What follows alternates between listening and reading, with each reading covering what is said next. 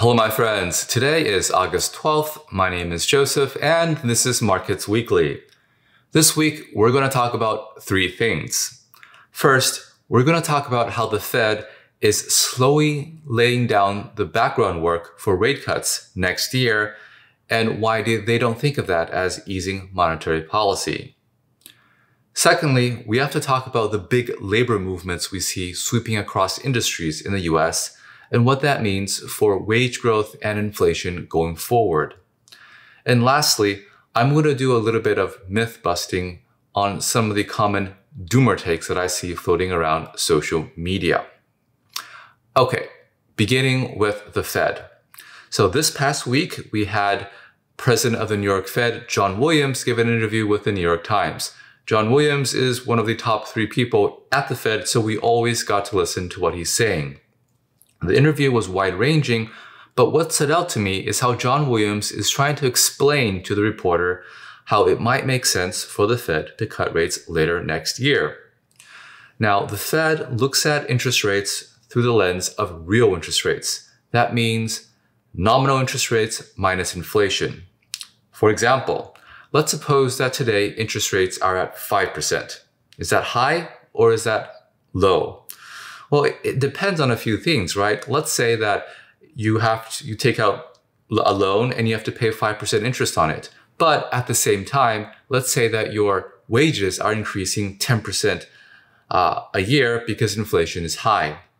Well, in that case, if your wages are going up 10% a year, then, maybe 5% interest rates don't sound all that bad.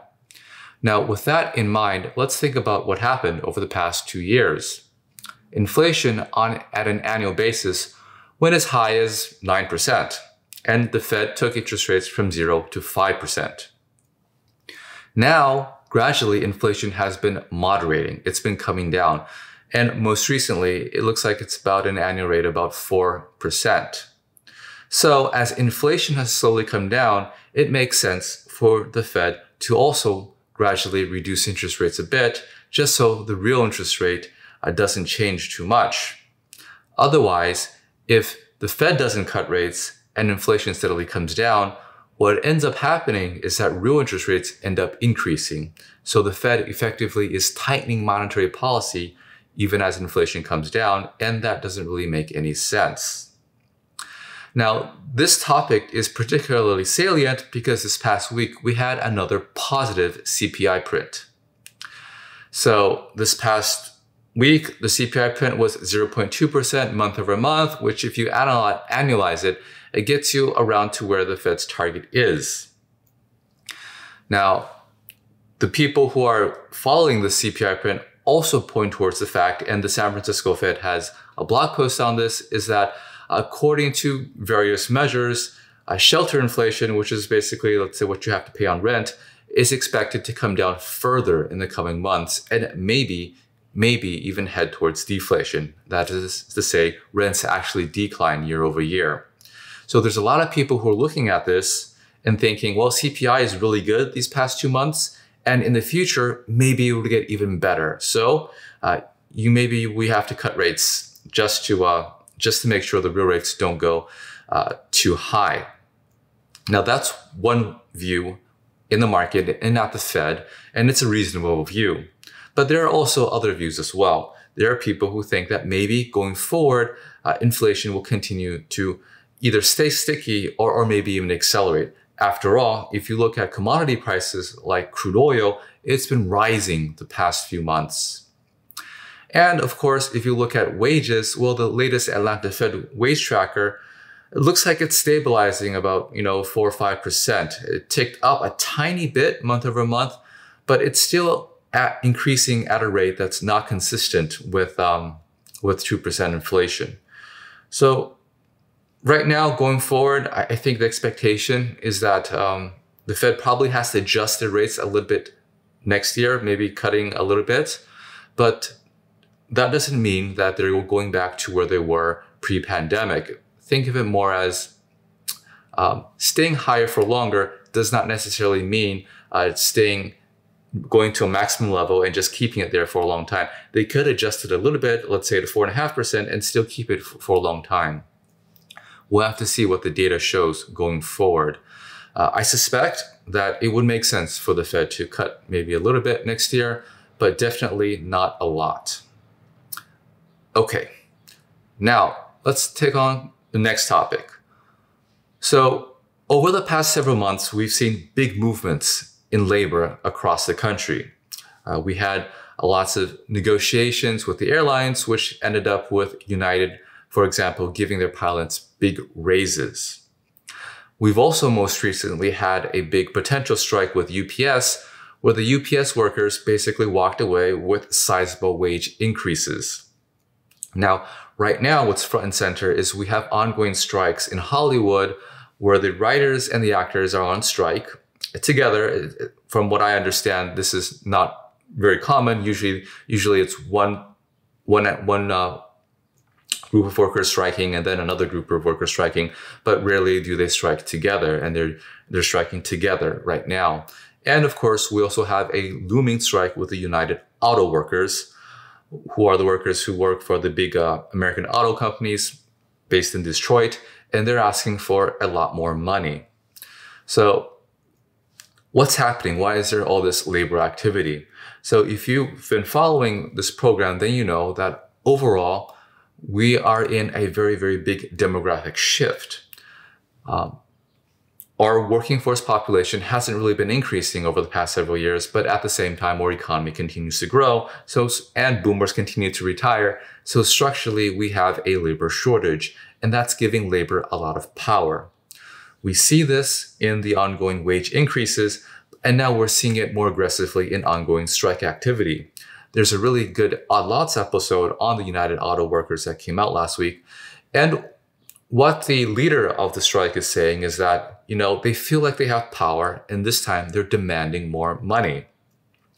From their perspective, they look at the surging corporate profits over the past few years, and corporate profits have indeed absolutely surged post-pandemic, and they want to get their share of it. And finally, because there is a structural decline or structural labor shortage, they're able to get it. So if you look at this on a broader picture, that suggests that wages really are going to stay high for an extended period of time. And I actually think that's a good thing. Now, let's zoom out a little bit and look at the macro trends between labor and businesses over the past few decades. And what you'll note is that labor's share of overall income has been steadily declining over the past few decades. While corporations and, let's say, high-skilled workers in finance and tech have been doing very well, your typical blue-collar worker has been doing very poorly. In effect, because of globalization, the unskilled labor in other parts of the world, say China and India, were basically able to export. Labor was basically able to be exported globally, or another way of saying it is, of course, that American companies moved their factories to where labor was cheap, but same thing. So the total supply of labor increased significantly over the past few decades because of globalization, but we're at a point where all of that seems to be gradually reversing. Now, the workforce in the US is not growing, but even in China, the workforce is expected to gradually decline because of their one-child policy. So they're going to face a severe, severe decline in their workforce in the coming years. Not yet, but in the coming years. So globally, workers are going to have more power. They're going to be able to have higher wages. So in a sense, you can think of society as becoming a little bit more egalitarian, simply due to basic supply and demand. Now, I think that has pretty big implications for inflation going forward, because as wages increase, well, that means that more people are going to have more money to spend. And as we all know, if you give rich people a lot of money, they tend to buy assets. So over the past decade, rich people got a lot of money and they went and they bought stocks, they bought real estate, and we all saw all those prices skyrocket. But when you give lower income people more money, they tend to spend it on goods and services, right? So, and we saw that during the pandemic. We gave everyone stimmy checks and they went and spent it on stuff, and we had tremendous amounts of inflation. So the big trend going forward, I think, is for labor to have a bigger share of income, and they're going to spend that money on goods and services. And I think that's going to keep inflation pretty structural going forward. And I think that's going to be the big story of the next decade. Okay, now the last thing I want to talk about is I want to myth bust some of the doomer narratives that I see floating around social media. So now, okay, just to level set with everyone and to come clean, from my read of the data, the US economy is doing really well.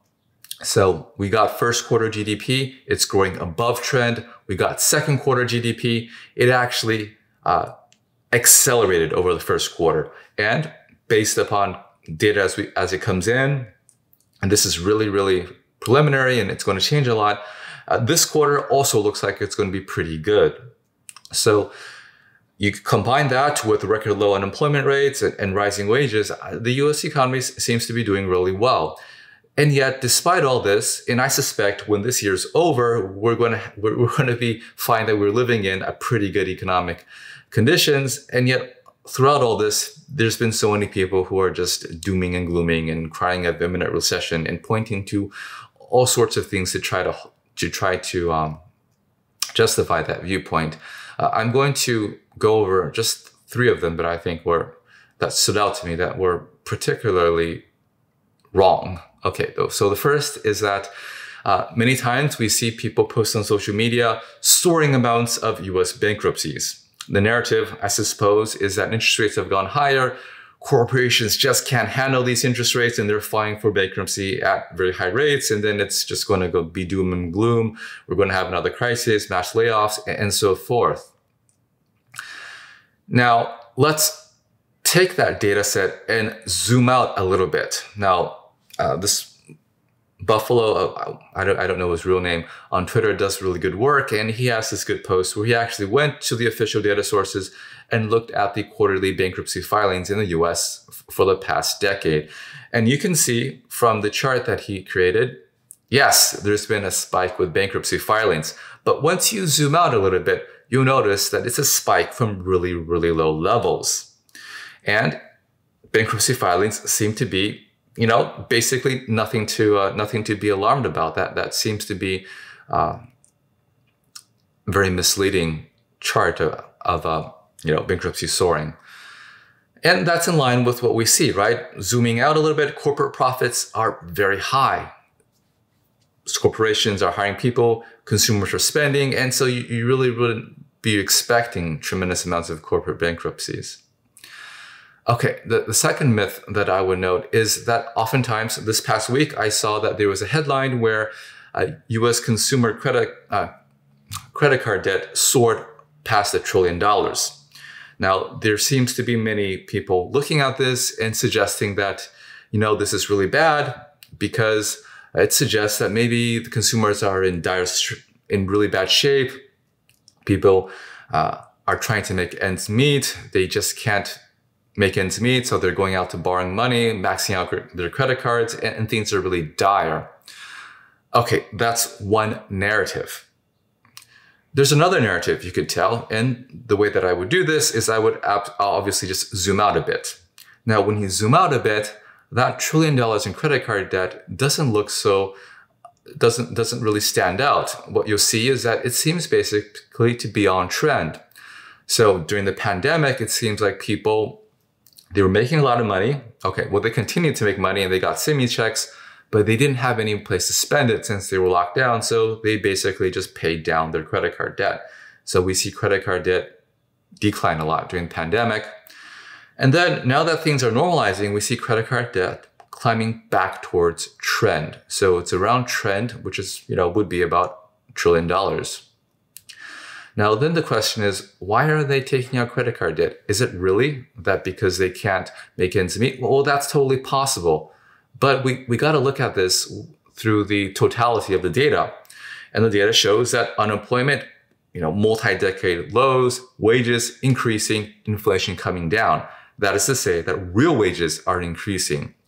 And consumer confidence is also ticking up as well. So when I look at this credit card data, what it suggests to me is that consumers, they're making money, they're having jobs, they're feeling more secure, and they're just, borrowing to spend a bit more money, which is totally normal. Now, I don't read any doom and gloom from this at all. Now, the last doomer myth that I like to talk about is that because interest rates are higher, households are having to spend tremendous amounts of money on their interest expenses, and that's stressing them. Now, you can look at a chart of personal interest expenses, and you'll see that indeed it's spiked higher over the past few quarters. And that makes total sense, right? The Fed increased interest rates from 0 to 5%. So obviously your interest rate expense is going to go up. Now the question is this something to be alarmed of? And I don't think it is. Again, I think it's important to look at the totality of the data. Now, in this chart here, we see personal interest rate expenses next to personal wages. Now, what should really stand out to you is how small wages are as a fraction of wages. And also note, wages have gone up significantly over the past few years, definitely greater than 5% interest.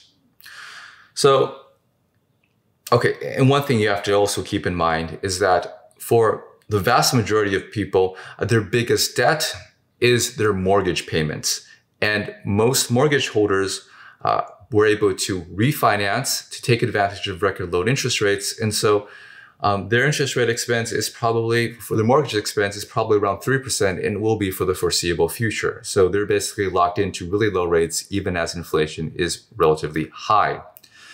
So interest rate expense has definitely gone up, but when you zoom out, you see that it's just not that big a portion of household expenditures, especially since people were able to benefit from low mortgage rates.